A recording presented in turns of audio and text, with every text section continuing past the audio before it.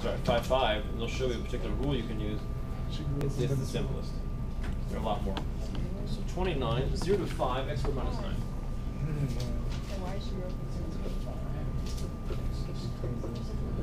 Okay. So we should all be able to graph x squared minus 9. What are the roots of x squared minus 9? It's a good way to graph a parabola in general, to find its roots. Useful. 3, negative 3. 3, negative 3. So 2, 3. 3. So we've got a root there and a root there. It's x squared minus 9, so it was the standard x squared function shifted down 9. So that should be where it's 1, 2, 3, 4, 5, 6, 7, 8, 9. Its vertex should be down here at negative 9. And then it shoots up through here. Boom. Boom. There's our parabola. Lots of glorious symmetry there. So we're going from 0 to 5. I'm going to draw this a little further in. 4, 5. Just a little bit. I wasn't thinking about the 5. So 0 to 5, you get the net area. There'll be a positive area. But from 0 to 3, apparently, we're going to get a negative area. So we're finding this added, that negative one added to this positive one. That's what we're finding. Agreed? All right. Negative area down here, added to positive area up here. But the integral does the whole thing for us. It's going to do that automatically. You don't have to play any games with it. So now we know what we're finding. Let's go ahead and compute it. Which do you think is, going to be positive or negative? Is it going to be negative? From my poorly scaled picture. All right. So what's the antiderivative of x squared? We just said a minute ago. 1/3 x cubed. X cubed minus 9x. Minus 9x. Season called it. There. From 0 to 5. How Yep. is that? Not And x then to the 9? X to the 9th? Yeah. That wouldn't make sense. There you go. Just wouldn't make sense. Because think of it. Alright. You start out with the number with no x. If anytime you have a constant, right? What do you differentiate to get a constant? Something like this, 5x. I differentiate 5x, I get 5. Oh, yeah. Okay. So working backwards, all I got to do is slap an x on it. Anytime it's a constant. That's right. So now we plug in 5. We get 1/3 5 cubed minus 9 times 5. That's the expression with 5 plugged in. Now this is a polynomial without a there's no constant term going to come out of this thing. So once you put it in 0, the whole thing's gone, right? So I'm just going to write minus big fat 0 there. It's pretty clear without writing 0 substituted in for each x, that's going to be a 0, right? Now we have a polynomial with no constant term.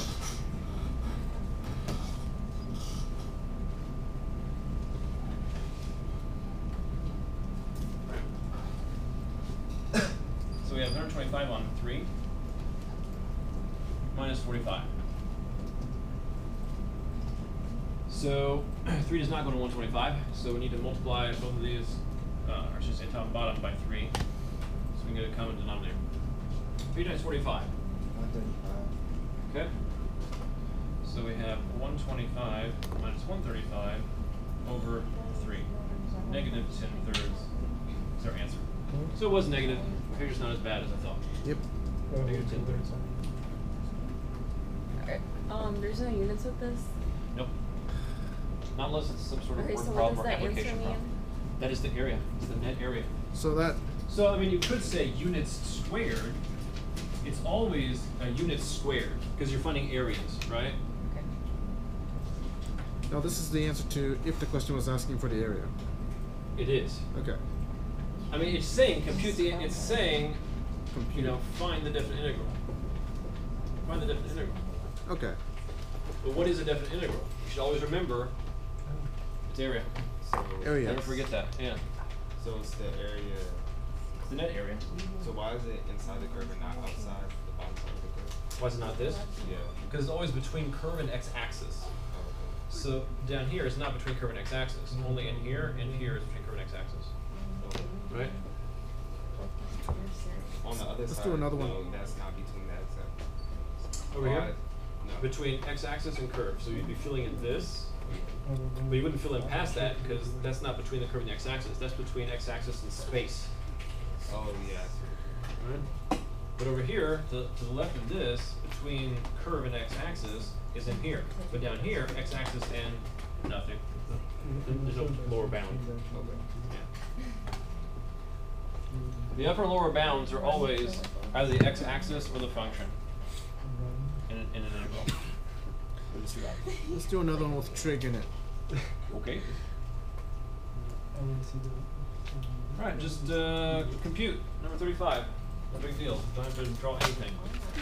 Don't have to interpret anything. Just perform the integration. 0 to pi on 4 of secant squared x dx. That should be really straightforward, right? What do you differentiate to get secant squared? Tangent, right? This is straight from 4.9. So this must be tan x. Evaluated 0 pi on 4 and subtracted. I'm not sure why. Pi on 4. Pi on 5 in a lot of trouble. What's tan pi on 4?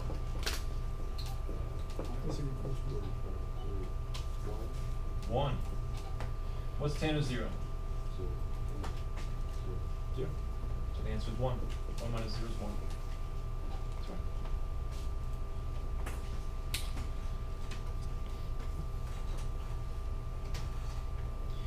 $37. We finally got to the easy part of the class, right? And this is simple now, yeah? Yes. Take an antiderivative and plug in some numbers. It's ridiculous. I thought the rest of it was ridiculous. Yeah, the rest was. Talking Yeah. about you. I'm talking about chapter 5.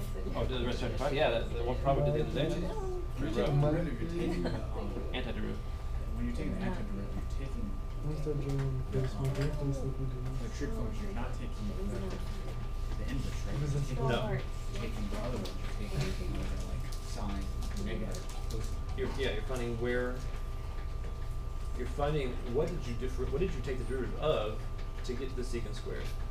You took the derivative of tan to get to secant squared. Right?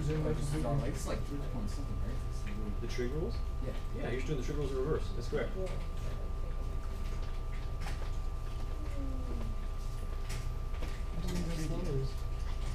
37.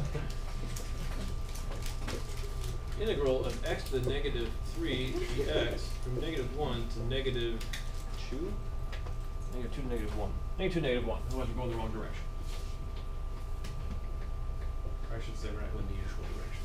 We're going the wrong direction, per se. Does that go on the bottom? What go on the bottom? 1 over x cubed. Okay, that's a good way of looking at it. And that's no antiderivative he's doing yet, right? That's just changing it Yeah, to just have a good appearance for us. But I don't know if it's going to help you, though. I mean, you want to use a power rule, right? It is true, it's 1 over x cubed, but I don't know that helps you think about how to anti-differentiate it any better. I just want to use that reverse power rule, right? Raise the power up by 1. So what's negative 3 plus 1? Okay. 2. So then you're going to divide by negative 2. And you're just going to evaluate from negative 2 to negative 1. There's a small subtlety to this problem that could be more important. I'll mention it in just 1 second because it could come up. It doesn't come up exactly with this one. There's a potential, but it didn't work out. So now we plug in negative 1. So we get, now in this case, maybe it is better to write it as